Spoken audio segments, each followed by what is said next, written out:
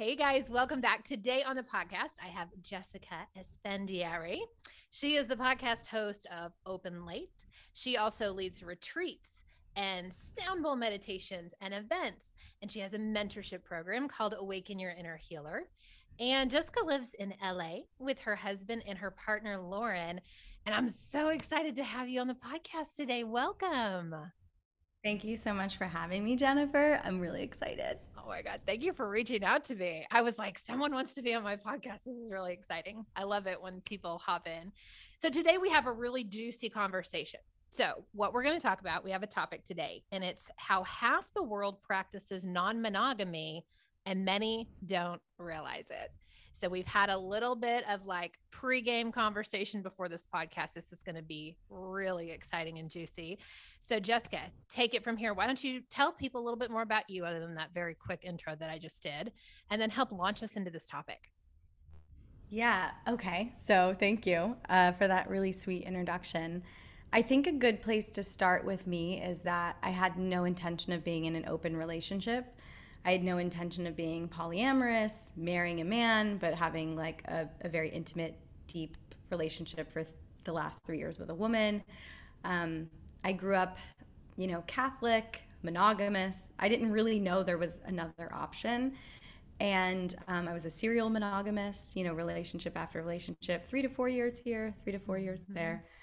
And when I met my husband, I was in a place where I was like, I want to do something different. Like, I want to kind of live outside the box. But for me, that didn't lend into sexuality at all. That was still kind of a repressed area of my life. And, but we were so adventurous together, and we ended up having an accidental threesome. Ooh. And I say accidental because it was not premeditated. We never talked about it. We ended up just like going home with a girlfriend of mine. And this was very early on in our relationship. We were not married yet. We had been dating for maybe a year and a half. But we knew we were very committed to each other. We were monogamous. Like, we never talked about anything. But that opened Pandora's box, and we never put the lid back on. We just kind of took things in stride, and year after year just tried different new exciting things with each other, and with other people slowly, and just like getting the ground underneath of us every time we would try something new and see if we liked it. And about 5 years in of being open and being really comfortable in that space, we met Lauren, who at first she and my husband had a very like connected sexual chemistry, but also a lot of vulnerability between the two of them. And they had a beautiful friendship that turned very sexy. And I got to witness it, but also be a part of it from the very beginning. And so the three of us had this beautiful relationship, kind of leaning into like what a triad maybe is, or some people call it a throuple, which is when all three people are sort of dating together, and falling in love. And then that sort of started to morph like as we grew as people, and the two of them more or less became like best friends, or well, they've been, and they're very close, like family, but way less of a sexual relationship. And she and I also continue to carry on our intimacy, and we also then built a business together. So we have this very cool family dynamic, but also she and I, are still like very loving. And so we have different relationships. Like, sometimes we have our friendship, and sometimes we have our business relationship, and sometimes we have our, romantic relationship. Mm-hmm. And my husband's incredible, holds space for all of it, loves it, and has really grown into this, like, I think, community lifestyle almost, Yeah. even if it's just the three of us at this point. But we are open and both polyamorous at this point in our lives. And if you would have told me 8 years ago that this is how I'd be living, I'd be like, you're crazy. That's completely not even in the scope of my reality. And people who do that are just like sexual deviants. And like, I couldn't even handle it. That Catholic girl inside Now, you is like, yeah, now bad I'm like, if girl. you tried to tell me that I had to be monogamous for the rest of my life, I would really struggle. Yeah, I Uh, would. Okay, so much juiciness that I want to dig in for what you just said. So the first part is you fell into being open. So that's Mhm. hilarious. I don't know that I've ever met anyone else that didn't have some sort of like premeditated, I really am not happy in my relationship, so I'd like to open it kind of like adventure into being open. In fact, I just recorded a podcast yesterday with my friends where we were teaching people like blocking and tackling of just trying to convince your partner to be open. And the two of you were like, whoa, we just had a threesome. I'm so curious. The conversation the next morning, maybe after she left, were you like, damn, that was fun. We should do that again? Or what happened? Well, it's really interesting because there was an element of that for me, but it was overshadowed by all of this fear and shame and Mm-hmm. guilt. And I got really anxious the next day. And the thing is, my husband and I were both in this place where we were doing a lot of personal development work. Um, we're he was even a coach in that like space, and we were like in the habit of like, okay, well, what's my emotion? Let me name it. What does it feel like in my body? And he was able to like help me like relax those anxieties and really understand that it was a lot of excitement. And then the other emotions, that we would maybe call like negative emotions, which I don't think any are, but like the lower vibrational ones, like fear and shame, were coming from a place of like, what are people gonna think? So it was nothing about like what was coming from me. It was all of this internalized, um, misogyny and sort of patriarchy and things that I had grown up with, religion. And so I was able to separate them and say, wow, okay, I could let that hold me back. And he was also like, we don't have to do it again. And I was like, but it was so fun. Can But we? I want to. And that was it. I was like, Yeah. wow, I think I'm pretty bisexual. He was the first person I ever told. And I had been attracted to women for my whole life and never really did anything about it. I never acted on it. In fact, I ran out of a couple potential threesomes or potential like bisexual experiences in college because I was like, this is getting a little too scary. And then I would Yeah. just like that. I literally would walk out of a bedroom like, gotta go, have work in the morning or something. That was so lame. One of my girlfriends who we've been friends for a long time, and actually she was like in one of those experiences. We still laugh about it till this day because she's like, it was like with a guy friend of ours, and she's like, you just got up and left and now you're Miss Polyamory. You're like, I've grown up. So It's okay. yeah, so there was definitely an element of like anxiety and, oh, what are people going to think? And he was like, people don't have to think anything. No one has to know. And he really encouraged me. He's like, if you want to explore this with other women on your own, please do. Also, if you want to keep exploring it together, that'd be great. And so we just, yeah, we kind of navigated that way. Wow. So, two things I'd like to add to that, or to maybe to just add a couple things. Yeah, I'm just going to say it. The first thing is I'm so glad that you had community and that you were already doing the work. Like both of you were in it and you had the language and you had built having hard conversations together so that this just Mhm. became another thing to process. Right. Absolutely. We had Yeah. the Like, framework already. absolutely. You had the framework. And for the first time in my life, I'm in a relationship where we can do that. We had, even this morning, some difficult conversations. We are not married and living together. And my kids, I'm just recently divorced from my second husband earlier this year. And so my kids are feeling a little bit of instability with that. They were Mhm. asking me some questions last night, like, are y'all going to get married? What does this mean? And it's like, is he going to stay? And hard stuff that this morning I Yeah. came to him, and he went out and met up with some friends last night, and so I didn't get to talk to him about it before we went to sleep. And so when I woke up, we got our coffee, and the first thing we did was process the hard things. Like, I don't know what to say to them. And so we Mhm. talked about it, and I said, well, I'm going to go get my nails done. Just did. And he said, I'll take him to breakfast and I'll talk to him about it. So, I mean, like, Oh. having that kind of level of intimacy and incredible communication in your relationship takes this kind of stuff to the next level where you can easily go, okay, I feel safe. I'm safe in my body. I'm safe in my relationship. You're not going to leave me just because we had a threesome Mm. last night. Thank you. Yes. And I love you sharing that because I think that the relationships, everyone's like, oh, it comes down to communication to have a healthy relationship. And communication is so scary, but it creates safety. And that's what people, I think, miss is like, they're like, oh, it's so scary. I don't want to do it because it's scary, it feels like it's actually going to create instability or uncertainty. But no matter what the information is, if it's really hard to hear, if it's like, mediocre, makes you sad, if it's great news, all of those things just create more safety because you have more information. Even if you don't like the information, Yeah. it regulates your nervous system to know where you stand, what someone else's intention is. And so, I mean, obviously, I'm a big fan of communication because ultimately, I really believe it just creates safety, no matter what. Absolutely. Well, and I love your Yeah, unless husband's someone's response to lying. you. Yeah, because to me, the other big thing that I'm learning these days is I don't have ownership over my partner, and they don't have Mm, ownership over me. Right. Like we are two completely unique individuals.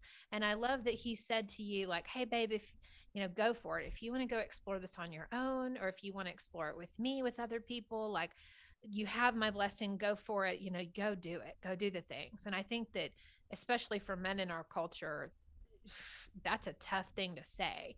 Like what's coming up sometimes, even for us, as we're talking about cracking the door open to our currently monogamous relationship, is, am I enough? Like, he's saying, am I not enough for you? Is all the things I'm doing, like, are they not enough? Is there's this not enoughness feeling, right? Which maybe came up for mhm. you the next morning. Like, oh shit, I'm scared. Is he going to go run off with this girl? Like, is he now going to think we're total, like, so many feelings. So many feelings. Interestingly enough, because people will ask that all the time. Did you feel like, oh, he might like her better than you? Your relationship was like so new. I never had that. I think I just knew he's my person, and from when we decided to be together, it was very clear. Like I've never had a doubt that we were going to spend our lives together. And but the years, the not enoughness has come up even in like wanting to spend more time with someone else outside of me. And it took me being in this style of relationship, being in an open relationship, practicing different levels of non monogamy to really understand that never can one person satisfy all your needs. It's just it's frankly impossible. And that's like also a very unpopular opinion when you have, a society that paints a picture of like soulmates and the one, and I Amen. did a whole episode on the danger of the one. And I think that there's like a right person, right? There's like a really great person for you. Maybe there are soulmates, but even your soulmate will like, will just die on the rock of trying to like please your every need. And it's impossible. Like we have different ways that we express and different things that we love, and it creates so much pressure when two people try to get all their needs met from each other, especially in long-term relationships. Of course, in the first 2 years, it's like so easy. You have all the chemicals and the pheromones, and it's new, it's the honeymoon phase. But once that tends to wear off, I'm like, who goes to the theater with me? Like, that's what I really love. Pasha doesn't really enjoy, although the older he gets, the more he enjoys, like artsy things with me. But, I can't engage him in financial conversations. And when he meets like a really smart woman and like that's what they like to talk about is crypto, I'm like, oh, babe, it's awesome. And she's hot, like, please. I'm Because out. Go for it. yeah, and it's nice. It takes once we can sort of realize. I think once you take away the trying to do it because it's frankly impossible, I think that actually helps with a lot of the feelings of insecurity of am I not enough? Um, Mm. That feels so good. Yeah. I always say it's unfair to expect our partner to fulfill every single need that we have. And I loved your examples of like, he wants to talk crypto and I am just not into it. And so he finds, a hot chick to go talk about crypto with. Go for it. yeah, Please have totally. fun. Yeah. Yeah. So this might actually lead us a little more into that conversation of like, how does half the world practice non-monogamy and not really know about it. Let's talk about, I feel like this Yeah, might be like an unfavorable opinion and it might get some for sure. people feeling some things, which is always fun. So let's do it. Yeah, we're gonna activate some nervous systems here. um, Everybody just I breathe. so the statistics on um, polyamory, non-monogamy, right, are on the rise. So you have more people curious. It's like the search engine for non-monogamy is just on fire, like the Google stats. So you have a rise of people who are already practicing, whether it's monogamish relationships, non-monogamy, open, swinging, like the lifestyle, polyamory, which polyamory is like, I think the full range where you can be in love with multiple people at once. And so that's already coming up. And all of those different sort of relationship dynamics kind of all fall under this umbrella of, consensual or ethical non-monogamy, which also there's a lot of people in the space who are like, why do we need to call it, ethical? Are we saying that non-monogamy is inherently an unethical practice? So there's just like, there's so much, I think, language jargon that people want to really label things. But that's kind of the general consensus is these types of relationships are communicated about, they're agreed upon. There's usually like boundaries or agreements. I like those two things. I don't really like rules, but people have all different ways to set up their relationship to create safety and to create a container to be with other people.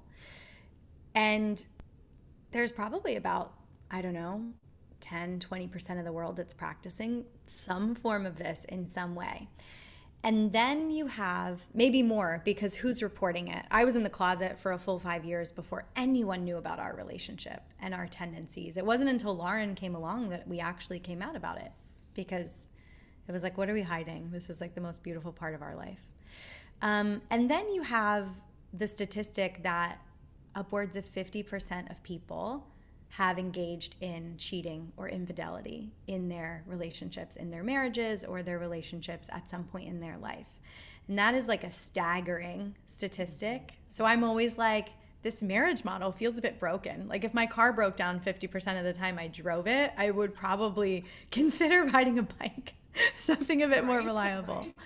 But I think that when we start to realize that infidelity is just another form of non-monogamy, maybe we can call that like non-consensual non-monogamy or unethical, whatever you want. But it really is non-monogamy, because non-monogamy is essentially just when you can have multiple relationships, may they be romantic or intimate or sexual or loving, somewhere on the spectrum at once. They could be the bilateral of like, I'm dating him and I'm dating him and they are, heterosexual, so they're not dating. Or it can be sort of what Pasha, Lauren, and I had, where it's like the three of us are all interested in one another and we're all dating in this little pod. So there's many ways to practice. Those are just two examples. And when you cheat, you're also just having two relationships. It's just that usually one person doesn't know about it. Maybe they both don't know about it. And I'm not here to talk about like what type of person someone that's unfaithful is. I don't think that cheaters are bad people. You can never sort of label or group, right, someone's intention. However, they're just people who haven't yet learned to communicate. Maybe they don't have the safety to, right? You see a lot of women in abusive relationships, right? They can't leave, or people who've like fallen out of love but have children and really love their partner, as a roommate. Like they think this is a good thing. And so it's like a don't ask, don't tell. Because why would we want to break up a beautiful family? There's just so many dynamics. I mean, and then there's like, you're fucking cheaters who are just like narcissists. And, so we can't say like it's one type of person, but what we can say is it is a form of non-monogamy.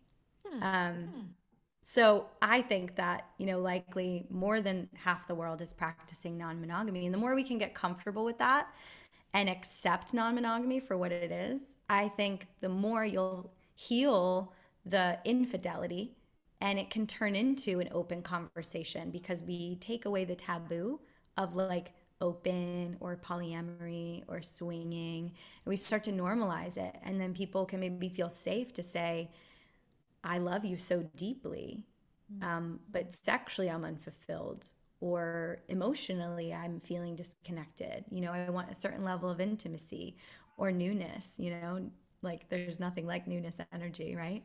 Yeah. So, yeah, I feel like I've been talking forever. Do you have questions? No, I do. I have so many things going on in my head, and it's so interesting. You and I don't know each other. Like, this is the first time we've ever seen each other, and it's hilarious. And we live, like, I'm in Arkansas above Texas, if you're not sure and you're listening internationally where that is. And she's in California on the other side of the continent. But the collective is, I think, feeling the same. I mean, I had literally this almost exact same conversation yesterday with my therapist at 8 a.m. in the morning. And then on the podcast that I recorded yesterday, I was like, this is nuts.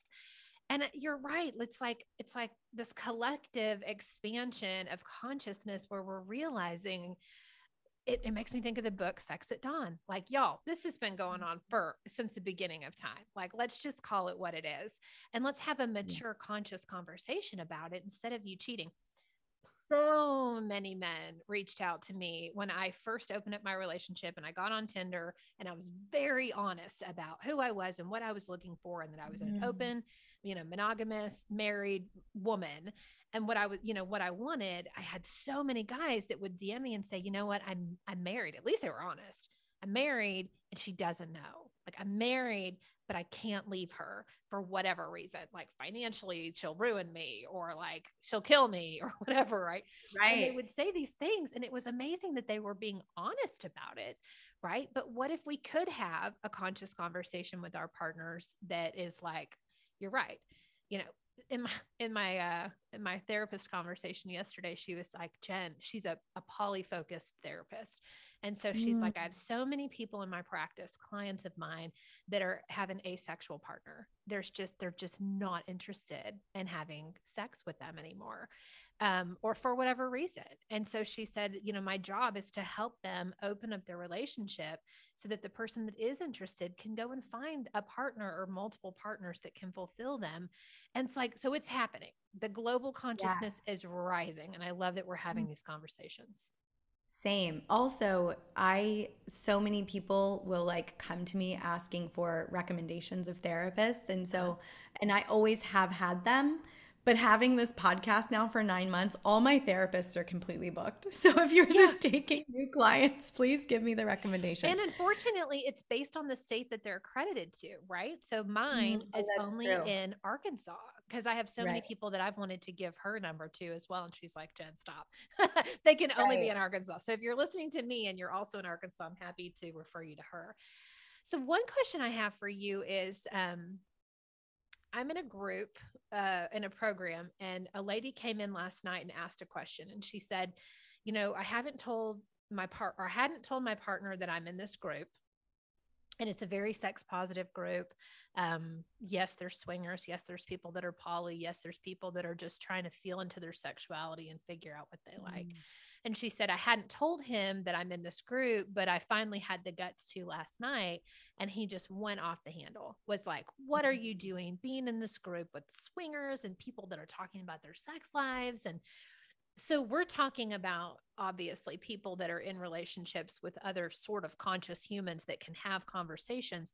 What do you do when you're in a relationship and your partner just refuses to have the conversation, to allow you to open up, like that kind of blocked off individual archetype? It is such an interesting dance. I love this question. I also like when this question comes up, it's hard to answer because it's so different for everybody, right? We can't speak to each specific relationship dynamic. But I think there's a level of using, as much vulnerability as possible. If you're the one who's going to like really open up and say, this is something I'm interested in, making sure that as you communicate, it's not like you're projecting, because it's really like your wants and your needs. So not projecting that like the other person hasn't provided them, because ultimately you got to this place by maybe not understanding what your needs were and definitely not being like forthcoming about them. So many of us will for years suppress a desire or an attraction, and we never tell our partner. So like we're responsible, right? We came to this party together. And so I always tell people, keep it about, what your experience is and be really vulnerable and honest, and then have patience. Like those three things, not like making it all about yourself, but definitely saying like, I'm going to own this. I've had these thoughts and these feelings and I didn't share them. And that's on me. Maybe I didn't have the courage to do it before. But I want you to know, and this is like almost a script, but I always tell people, let your partner know, like, we're in this relationship and I want to be with you until, till death do us part, right? Like I'm still married and I want to be with Pasha forever. And what I'd like to do is for you to know all of me. And I've been kind of keeping this part of myself hidden. I know this is a lot of information. And so I'm totally willing to have patience with you as we navigate this, but I want to do this together because I want to be with you. And so to reiterate and to create that safety of like, I'm committed to this relationship, but let's also find a way to, for me to be fulfilled sexually. And that's just, if that's what you want, if opening up is because you'd like to sustain your primary partnership. It's obviously different for people who are like solo open or solo poly, who aren't coupled up and are dating multiple people. Tends to be easier than opening up a 20-year marriage. And so I think that's like what your question was more about. And then, you asked, well, what do you do when they're just unwilling to hear it, won't have the conversation? I think you set a time frame.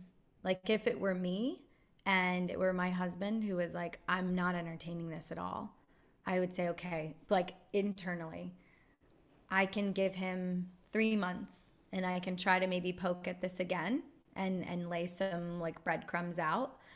Giving somebody enough time to like really process, because right, this is rejection for them. This is abandonment issues popping up. This is all of their fears and anxieties coming to the table. And then, but setting those checkpoints, maybe letting them know. If they're unwilling to talk at that point, being very strategic, because a marriage is a partnership, or a long-term committed relationship, it's a partnership. So how would you run a healthy business, right? Okay, this is something that's really weighing on me, like maybe we go to therapy about it.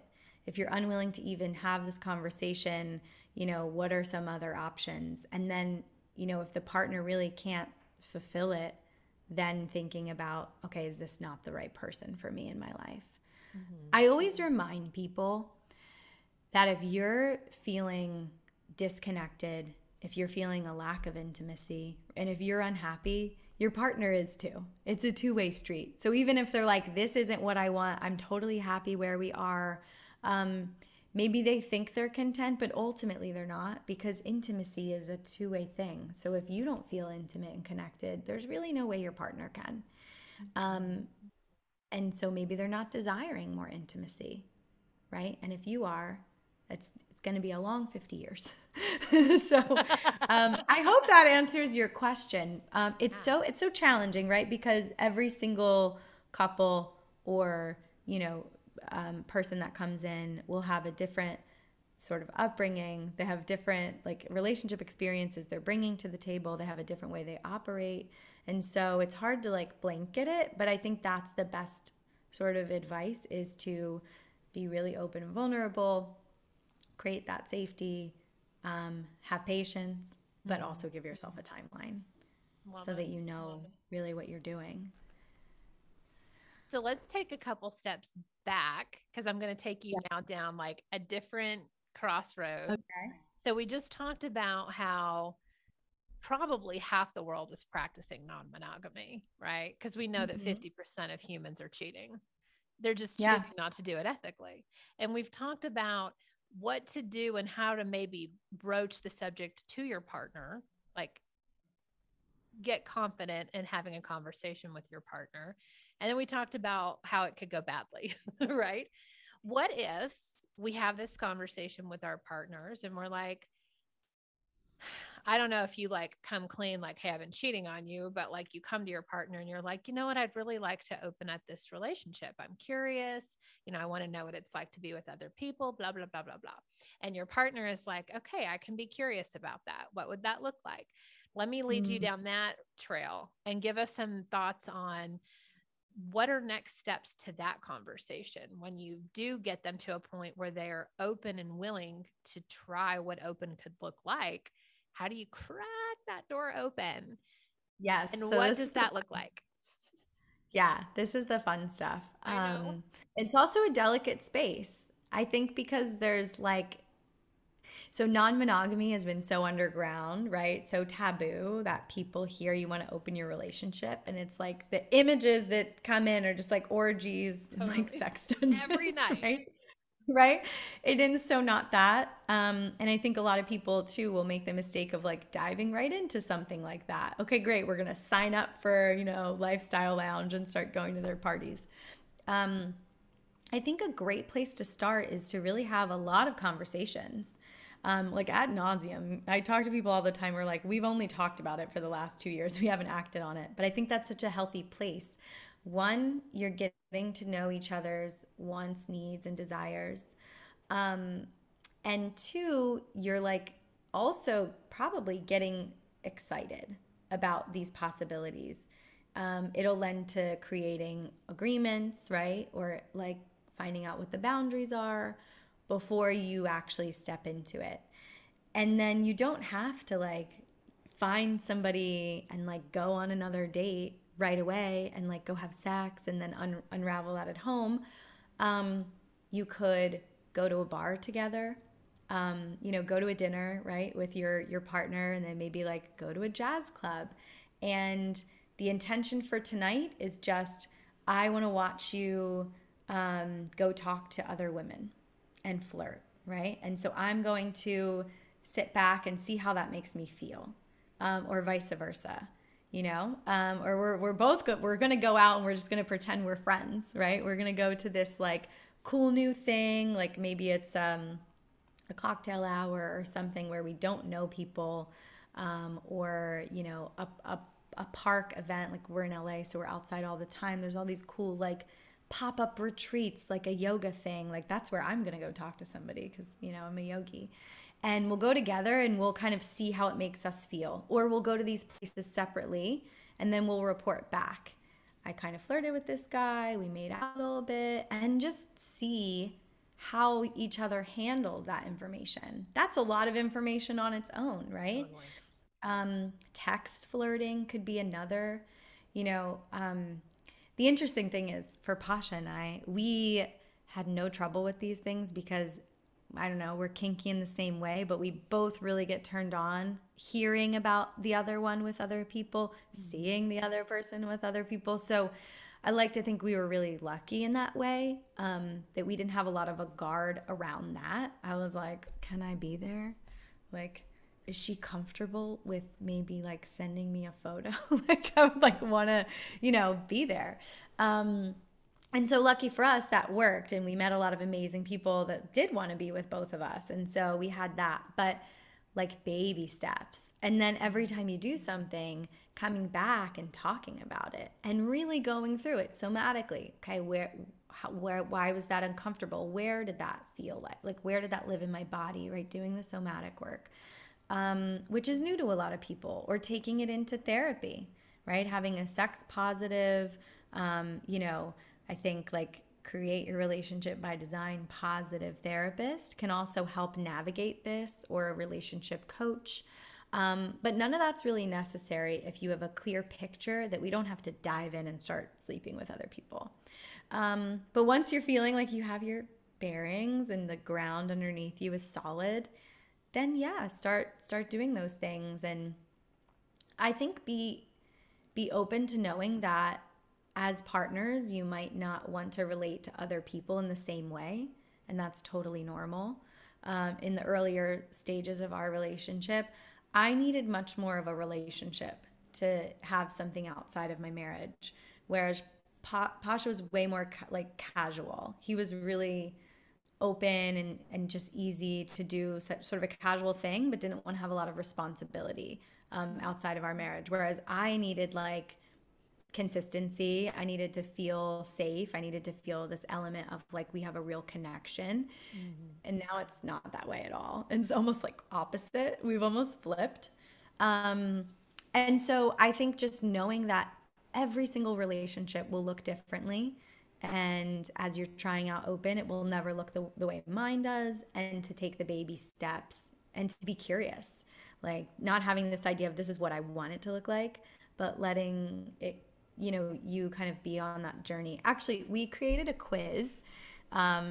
We created an open late relationship quiz that we are releasing. So I'll give you the link to it so everybody listening can go and download it, and it's free, and it's actually just like 15 questions to help you sort of figure out what relationship style would be most fulfilling to you, which would suit you best. So if you're like, I kind of want to be open, but like not all the time, like maybe it's just hot vacation sex when like I'm on a girls trip, like that's more monogamous, right? And that's not polyamory. So I think it can help people not feel as like intimidated or as scared as they're taking the baby steps into what hopefully will be like a beautiful lifelong relationship with maybe your partner and others, or maybe sometimes, or maybe all the time, and you just never know. So we'll get you that quiz. Oh my gosh, I can't wait to post it. I also can't wait to take it. And I am coaching someone right now that's been in a 20-year relationship with his wife. Neither have ever had sex with anyone outside of their marriage. So like they went from like high school to being together forever. And at 20 years, he's like, what the fuck have I created? Like, I'm not happy with my life. I'm not happy with my sex life. I'm not happy with my wife. I'm not happy with my kid. Like, I don't like what I've created. And has come to this conclusion that he wants to start opening up his relationship. So he's having these conscious conversations. This quiz will be perfect for him and his wife, because she'll be able to go like, I think more like what you said, like I want it to just be occasional. And he's like, can we just do something every night? It'll be fun to see which one they choose. And I think it'll be great topics of conversation from there. Yeah. I think so too. That's the goal, right? I think with both of us, like we both have these like awesome shows, and it's really just to give people a different perspective, more information about sex, right? Because it's so coveted and taboo and usually misinformation. But just to normalize these conversations so that people can be happier, right? And more fulfilled. So. Oh my God. That feels like a great place to end this too. Thank you so much for being on. Thank you for You're being a so shiny welcome. light and a beacon, and not being afraid to talk about these somewhat difficult, hard, awkward, because it's just weird in our culture to talk about things. But thank you. Thank you. You're I've been welcome. listening to Alexa's podcast as well. Like, I'm like, oh my God, there's more people like me out here talking about this. When I first started looking into polyamory even just 3 or 4 years ago, I couldn't find any podcasts that were recent. Everything was like a 3-episode show, and people would just stop, or it was old and outdated, or it was just way too much for swingers. And I was like, where are the people that are normal, that are open? And so like we're coming out, we're opening up, we're coming out, and we're talking about it. Yeah. I love it. We're creating our own community, and it's growing and it's beautiful. One more thing that I'll offer, and I'll share this link with you, but we just created a WhatsApp thread. And it's essentially like there's a little screening process so that we make sure that we're collecting like really great people, and no one who's against this to spam us. But it's essentially just a way for people to connect all over the world and to ask questions and to just get more advice, because I found that I was answering a lot of the same questions all day long in my DMs. And I'm like, how can I centralize this? And so other people could also see this conversation and learn from it. So we now have like an open late thread that we jam on, and it's brand new. And I would love for anyone listening who's searching for this community that, Jen has created so beautifully too. Pop in if you're feeling like it. Love it. Yeah. Okay. So we'll put all this juicy stuff in the show notes below. You guys, please go follow Open Late the podcast. It's amazing. And it's one of those that will like lead you to other podcasts and other people within Jessica's community and our community that have amazing content just like this. So Thank you. thank you again for being on the show. We'll talk to you later. Bye. Bye.